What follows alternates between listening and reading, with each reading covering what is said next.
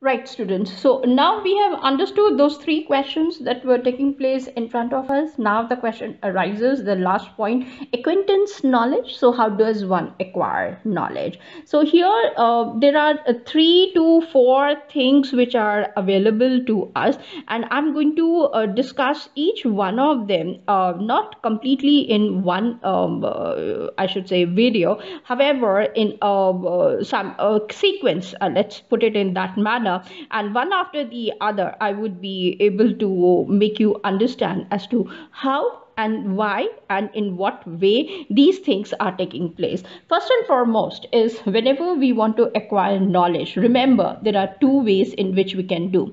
One is a priori and the other one is a posteriori knowledge. Now how do you distinguish these two things is something that you need to understand and make a note somewhere, that yes, what we mean by a priori. Now in general, I'm not going to pinpoint and say that yes, so and so person, Kant has said a priori, or Mill is going to take up over this, or Bentham is going to talk about this, or post-structuralists are going to talk about it. I'm, in simple words, I have just introduced a priori and a posteriori, and let us understand what exactly these are.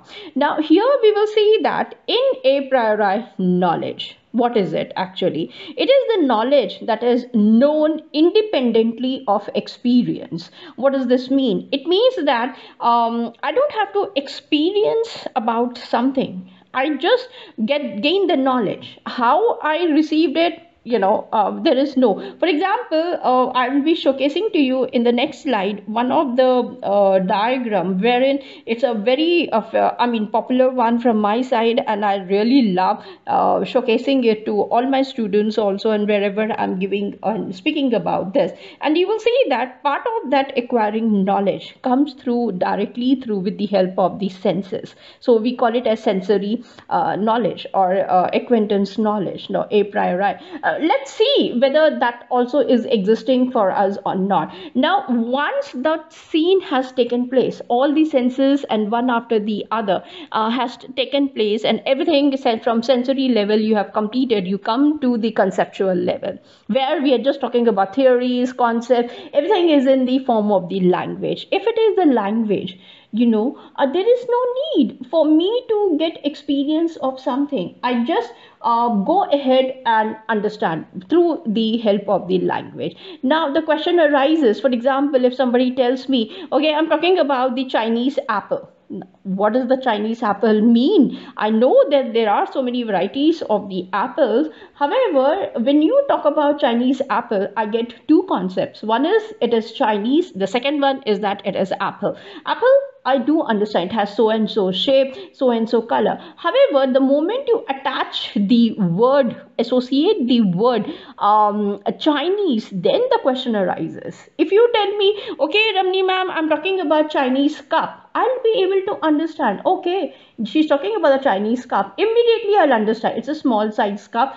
Only it can be that the colors are different. Otherwise, the shape of the Chinese cups we all know. So I don't have to get an experience or go to China in order to understand what exactly is a Chinese cup. I have seen, not even seen, just by the words I'll be able to understand it. Now those kind of things we call it as a priori knowledge. So it means that they are non-empirical. That means I don't require any experience of it with the help of the sense organs, number one. Number two, they are acquired through anything independent from experience. Now your question arises, is it possible?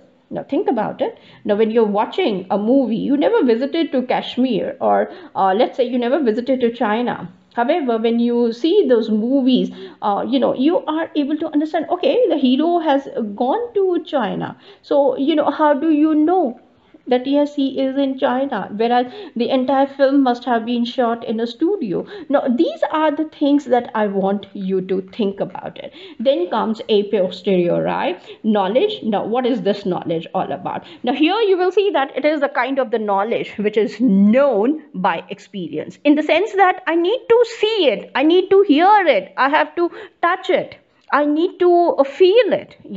All the five sense organs are acting actively.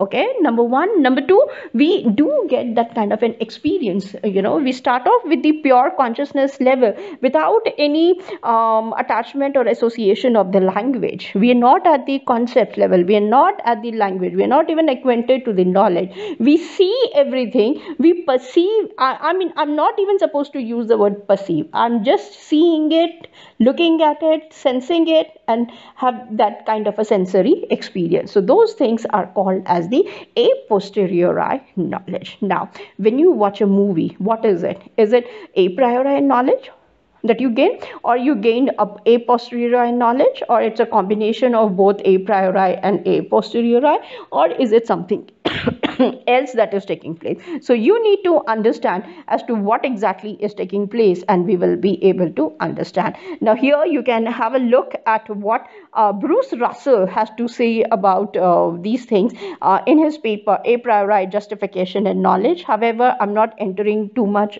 into the depth. However, you can look and think about it from the perspective of these two things that I have given to you, and try to understand as to what is taking place. In my next video, I'll be talking about analytic and synthetic distinction and associate it with films. Till then, thank you. Bye.